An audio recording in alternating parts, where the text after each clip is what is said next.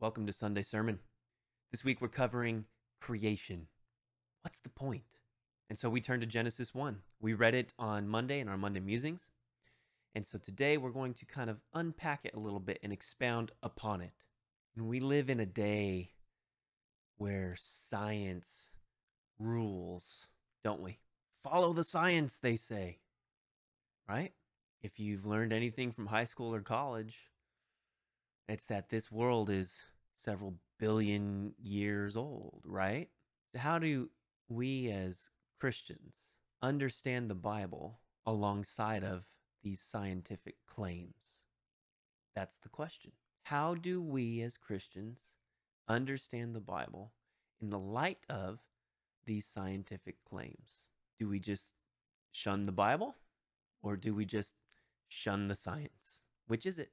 Make a choice. So before we go any further, why don't we pray? Father God, nourish our hearts, nourish our minds, guide us, give us your truth, give us your understanding, and give us your grace as we try to make heads and tails of everything. Lord, we ask all of this in your name.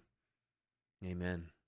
So something to know before we even dive into Genesis is that the Bible is not the only ancient creation account. There are multiple. We have some from Sumeria. We have some from the Hittites. We have some from Egypt. These are all from the ancient Near East, and I haven't even listed all of them. If you look at the creation accounts, they're not concerned with how we got here. In other words, they're not concerned with all the inner workings of the science as to how we got here. They're not chronological accounts. No. They are more concerned with why we are here. They're concerned with our purpose, our meaning. How exactly we got here, it's not precise. Now, we have to keep in mind that Genesis is very much a part of Israel. Israel being a part of the ancient Near East. It is literally sandwiched between Egypt and Mesopotamia. It's part of the ancient Near East. So whatever the broader culture of the ancient Near East seems to be concerned with suggests that that is what Genesis 2 is concerned with. It's not concerned with chronological accounts. It's concerned with purpose. Why are we here? So keep that in the background of your mind as we go through Genesis.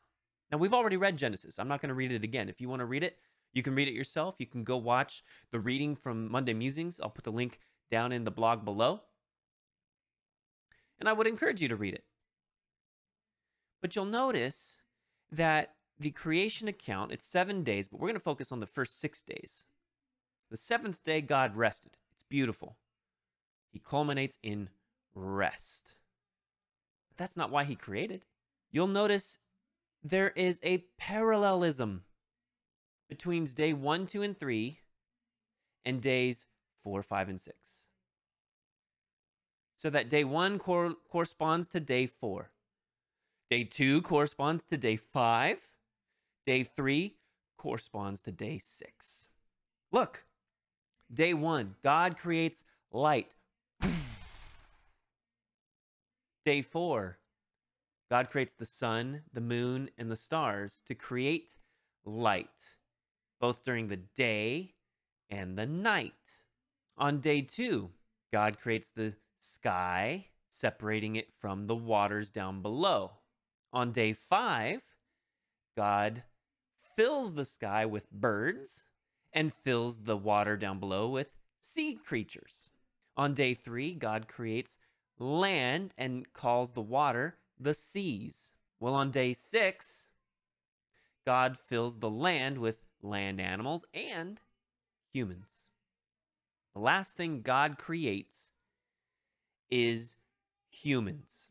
And not only does God create humans, he creates humans in God's own image. Did he create the sun, the moon, and the stars in his own image? Did he create birds and sea creatures in his own image? Did he create land animals in his own image? No, but he did humans, or humankind. Some translations just say man. It should be understood humankind, humans, male and female, not just man. And he blessed them, saying, "Be fruitful and multiply." And he gives them a command: rule over the earth, subdue it. To subdue in Hebrew is chibshu. Chibshu. I remember it because the 3 root letters are kaf, bet, shin, kabash. You put the kibosh on it. You are subjugating, you're pressing, you're subduing. It's even used in other contexts, force into slavery. And in negative contexts, it's even to violate a woman. It's not necessarily the best term in other contexts, but clearly in this usage here, humans are to rule over the earth and everything in it. Humans are therefore appointed by God. No other part of creation is appointed by God. But humans are. And humans are created in his image. There's something special about humans, isn't there? And that's the point. Genesis is saying there's something special about humans. What's so special? Humans are uniquely created in God's image. Why are we here? God deemed it so. Why are we here? God has us here to take care of and to rule over his creation. The psalmist David, King David, in Psalm 8, puts it very beautifully here. O Lord, our Lord, how majestic is your name in all the earth. You have set your glory in the heavens. Verse 3, when I consider your heavens, the work of your fingers, the moon and the stars, which you have set in place. That's day 4. He covers day 5 in verse 8. Skip ahead. You have made them, the birds in the sky, and the fish in the sea, all that swim the paths of the seas. And then back up to verse 7 for day 6. You made them all flocks and herds and the animals of the wild. But then earlier, before that, humans in verse 5. You have made them a little lower than the angels and crowned them with glory and honor. You made them rulers over the works of your hands. You put everything under their feet. So he starts with day 4, but then he works backwards, day 6 and day 5. But all the elements of days 4, 5, and 6 are present here. Clearly, David is thinking about creation.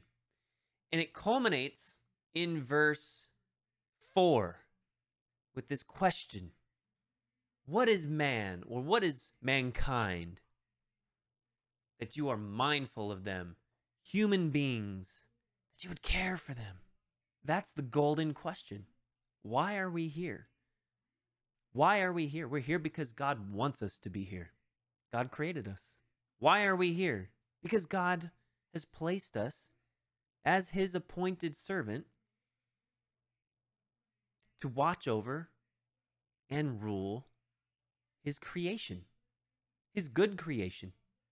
That's why we're here. I'll say it again. Verses 5 and 6. You have made them a little lower than the angels and crowned them with glory and honor. You made them rulers over the works of your hands. You put everything under their feet. We're made in God's image. We're special. Lower than the angels, or lower than God, because it's Elohim, depending on the translation. But specifically, you made them rulers. Kibshu. Kibshu. to rule, to subjugate, rulers over the works of your hands. And you put everything under their feet. Think of the honor that is.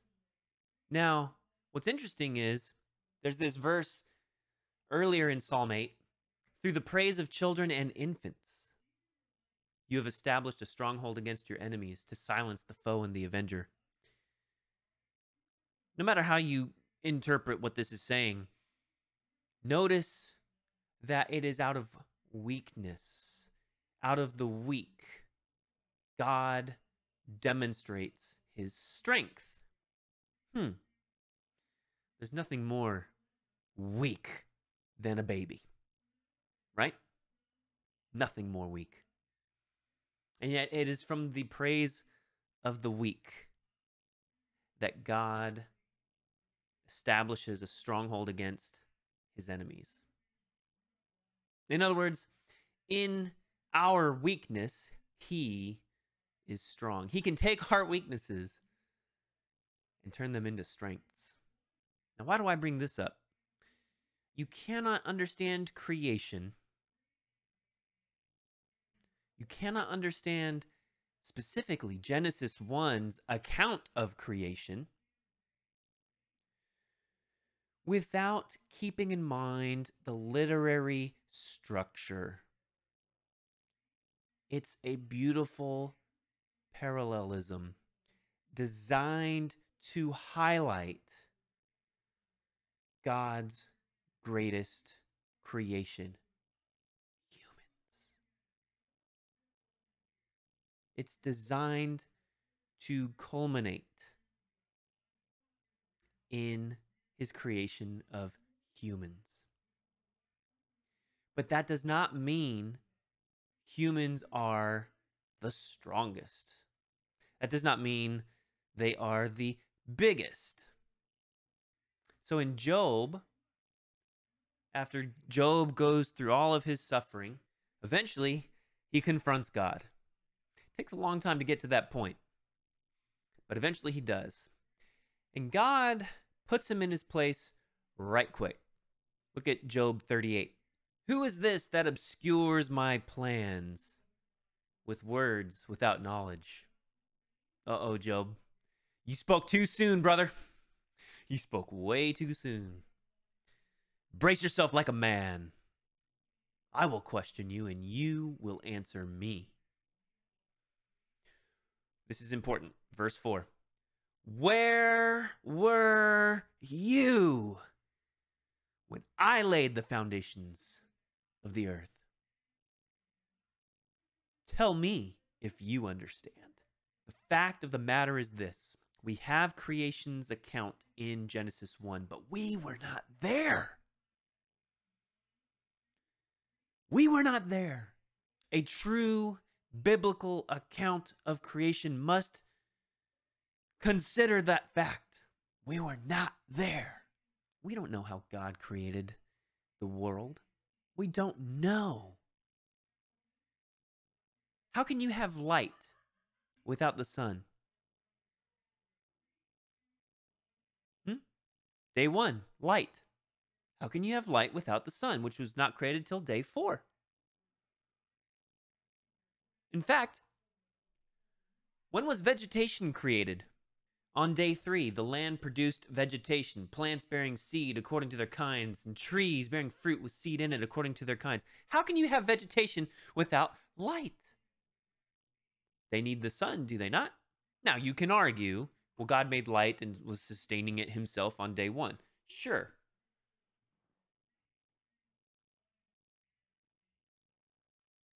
Do you see, now we're trying to stretch things here? It's okay. It's okay. Scientists can make whatever claims they want. It's okay. Maybe this earth is billions of years old. It's okay. I would argue from a biblical account, it doesn't matter. Not one bit. We were not there when God created light. We were not there when God separated the sky from the waters. We were not there when he separated the land and the seas. We were not there when he created the sun, moon, and stars. We were not there when he created birds and sea creatures. We were not there when he created land creatures. We were not there when he created humans. We weren't there. But I digress. Let's continue in Job. Who marked off its dimensions? Surely you know. Who stretched a measuring line across it? On what were its footings set, or who laid its cornerstone? While the morning stars sang together and all the angels shouted for joy. Where were you, Job? Who shut up the sea behind doors when it burst forth from the womb, when I made the clouds its garment and wrapped it in thick darkness? That's day 2, is it not? When I fixed limits for it and set its doors and bars in place, when I said, this far you may come and no farther. Here's where your proud waves halt. This is day 2 of creation. Have you ever given orders to the morning or shown the dawn its place, that it might take the earth by the edges and shake the wicked out of it? This is a mixture of day 1 and day 4 and maybe even day 3, because there's land, it would seem, on a horizon. The earth takes shape like clay under a seal. Its features stand out like those of a garment. The wicked are denied their light and their upraised arm is broken. Now we've got a mixture of, like, I don't know, day 3 and day 6, but like not creation of humans. Mentions the wicked. Have you journeyed to the springs of the sea or walked in the recesses of the deep? Have the gates of death been shown to you? Have you seen the gates of the deepest darkness? Have you comprehended the vast expanses of the earth? Tell me if you know all this. So again, we see like this combination of days 1, 2, 3, and 4, maybe day 6. Have you entered the storehouses of the snow or seen the storehouses of the hail, which I reserve for times of trouble, for days of war and battle? What is the way to the place where the lightning is dispersed, or the place where the east winds are scattered over the earth? Who cuts a channel for the torrents of rain and a path for the thunderstorm? To water a land where no one lives, an uninhabited desert, to satisfy a desolate wasteland and make it sprout with grass. Does the rain have a father? Who fathers the drops of dew? From whose womb comes the ice? Who gives birth to the frost from the heavens, when the waters become hard as stone, when the surface of the deep is frozen? This is just teeming with sky and water language, right? Can you bind the chains of the Pleiades? Can you loosen Orion's belt? Now we're talking day 4 and the stars. Can you bring forth the constellations in their seasons, or lead out the bear with its cubs? These are all constellations. Do you know the laws of the heavens? Can you set up God's dominion over the earth? Can you raise your voice to the clouds and cover yourself with a flood of water? Now we're back to sky and waters. Do you send the lightning bolts on their way? Do they report to you? Here we are. Who gives the ibis wisdom? What is an ibis? I don't know. Oh, it's a bird. An ibis is a bird. I did not know that. I had to look it up. Or gives the rooster understanding. So we've got 2 birds here, wisdom and understanding, ibis and rooster. Who has the wisdom to count the clouds? Who can tip over the water jars of the heavens when the dust becomes hard and the clods of earth stick together? So we've got a mixture of day 2, day 3, day 5. Do you hunt the prey for the lionesses? Now we're on day 6. And satisfy the hunger of the lions when they crouch in their dens or lie in wait in a thicket? Who provides food for the raven when its young cry out to God and wander about for lack of food? That's a mixture of day 5 and day 6. And it continues into chapter 39, covering mountain goats and ox and donkeys. Now we're clearly in day 6 and day 5 with the ostrich and the horse and the hawk. So that was round 1. Job is found wanting. He can do none of those things. And then God rings the bell for round 2. And Job says, I cannot reply. I will say no more. And the Lord doesn't let it go. No. We're not done here. And here's the refrain again. Brace yourself like a man. I will question you, and you will answer me. Would you discredit my justice? Would you condemn me to justify yourself? Do you have an arm like God's, and can your voice thunder like his? And you fast forward to verse 15 of chapter 40. Look at Behemoth, which I made along with you. Day 6. Land animals and humans, which I made along with you. It feeds on grass like an ox, but it has great strength and power in the muscles. Its tail sways like cedar. Sinews of its thighs are close knit. Its bones are tubes of bronze. Its limbs are like rods of iron. It ranks first among the works of God. Yet its maker can approach it with his sword. It is the greatest. It is the biggest. It is the strongest. You cannot approach it, Job, but God can. Verse 24, can anyone capture it by the eyes or trap it and pierce its nose? No. Then chapter 41, can you pull in Leviathan with a fishhook or tie down its tongue with a rope? Can you put a cord through its nose or pierce its jaw with a hook? If you lay a hand on it, you will remember the struggle and never do it again. Any hope of subduing it is false. The mere sight of it is overpowering. Nothing on earth is its equal, a creature without fear. What's the point? Humans are not God's biggest, baddest creation. Indeed, humans are frail. Humans are weak. To be created in God's image does not mean we are God. Image is tselem. In effect, it's the same word for an idol, an image, a representation, likeness, form, replica. And in this context, it means viceroy, witness. But in the end, God alone is God, and we are not. We are weak, but He is strong. Humans are the culmination of creation. The purpose is that God wants us here, and He has given us meaning to subdue the earth and all that's in it. I hope that gives you a sense of purpose. I hope that gives you a sense of meaning. Work the ground. If you want to do a garden, do a garden. Take care of your landscape. Pick up trash. Recycle. Make conscious decisions. Good conscious decisions.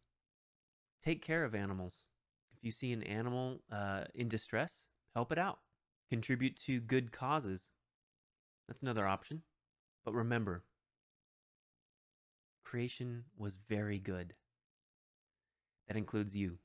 Father God, thank you for creating us. Thank you for bringing this world into existence. No matter how it is exactly you did it, we know you alone are God, and you have done great things, things that we just cannot fathom. And Lord, thank you for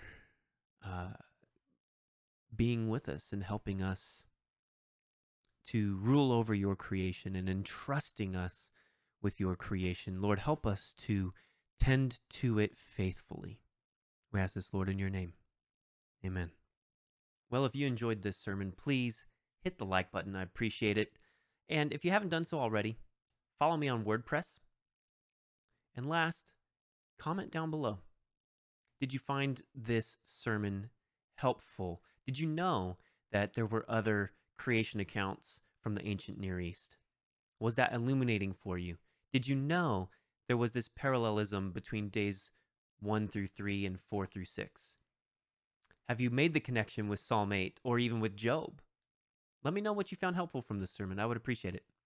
We'll see you tomorrow for our next Monday musing, setting the stage for the next week and next week's Sunday sermon. Take care.